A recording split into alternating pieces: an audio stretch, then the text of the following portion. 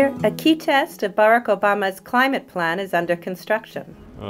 Behind us, through the trees and behind the cars and through the fog, is the Kemper County Energy Facility. And at this particular plant, we remove the carbon dioxide, or much of the carbon. About 65% of the carbon in the fuel is captured as carbon dioxide.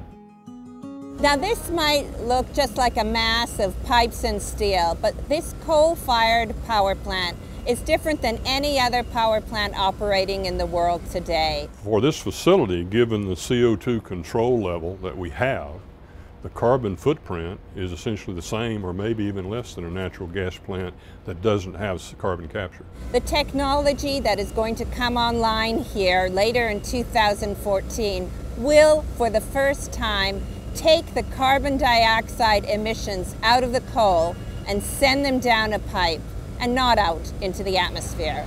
The EPA is finalizing regulations that would require all new coal plants to adopt similar climate-saving technology. The agency says Kemper is a real-life model of how that could work. We expect the plant to use 4.2 million tons per year of coal.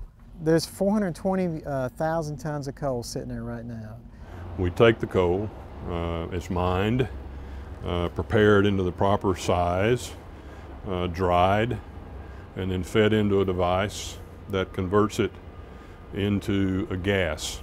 That gas is then cleaned, is sufficiently clean to burn in a gas turbine. Well, you're looking at the acid gas removal system. It's removing both hydrogen sulfide and CO2, which are both acetic gases. That gas turbine then uses that energy to make electricity.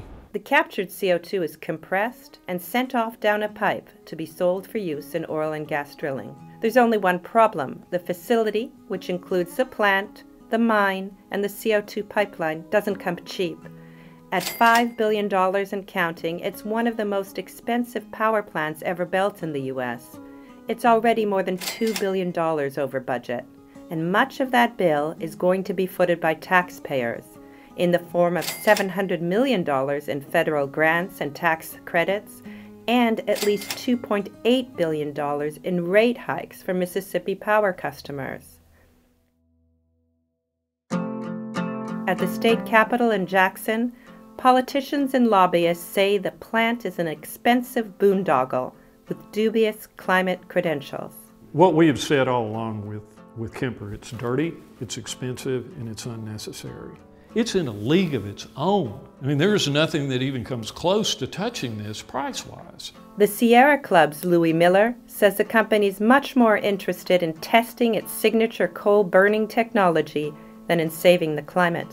It was never about carbon capture and sequestration. The only thing this has been about is getting the federal money to jumpstart this project and to do a trial test run of their technology, their TRIG technology, and get the ratepayers and the federal government to pay for it. I'm worried that what will happen is that the cost will continue to escalate and it will be more on the ratepayers than on the company itself.